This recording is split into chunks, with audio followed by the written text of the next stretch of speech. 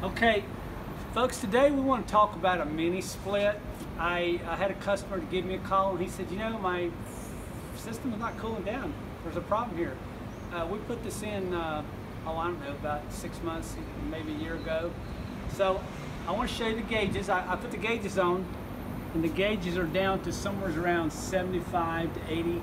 You know, they should be somewhere around 125 to 150 depending on the cooling demand, okay? So I come on over here, and this customer is pretty resourceful, so he went ahead and took the sheetrock off the wall. I said, okay, well, let's check it out.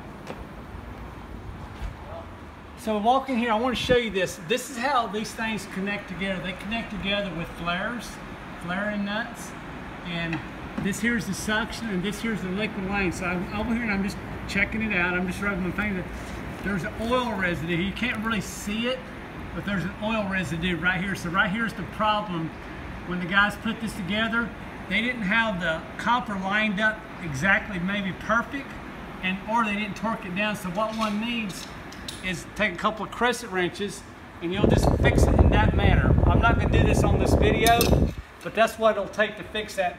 Plus, we'll do a bubble test on top of that. We have what they call soap in our industry, and we'll put a test around and make sure it's okay.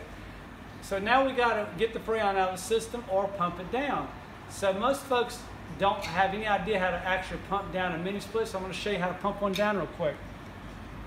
For you technicians that are in the industry, you know how a lot of times you'll turn in your liquid line and then you'll pump it down using your suction. It's the same principle with the mini split, okay? So here's what we're going to do.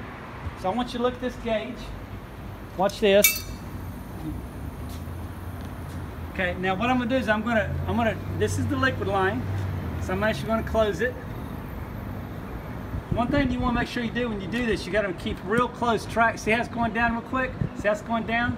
See how it's going down? All right, that means the Freon is covered, and I'm going to close this valve up all the way right here, and close up this valve. All right, and then shut it off. All right, you see how this gauge is in the green? That means it's below atmospheric pressure, okay? So now this thing has totally pumped down all the refrigerant. We're done. Now what we can do is go in there and tighten up that lock nut, put a nitrogen test on it, pull a vacuum, and recharge it. That's all there is to this, guys. If you like this video, please share, please subscribe, and please comment. Thanks.